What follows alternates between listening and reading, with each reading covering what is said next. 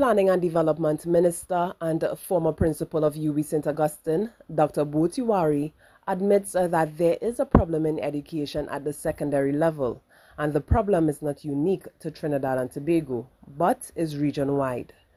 He laments that the secondary school system is failing the youth.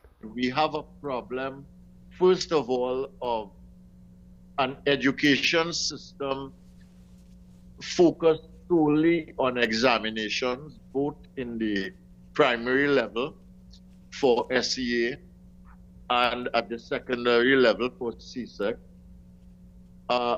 Many times what it means with this kind of failure rate is that the foundations have not been laid, either in the primary school or in secondary school or both.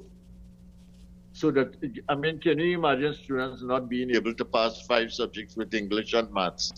So it means something terribly wrong. He concedes that not everyone is academically inclined. However, he notes there are programs available that can help students who are struggling.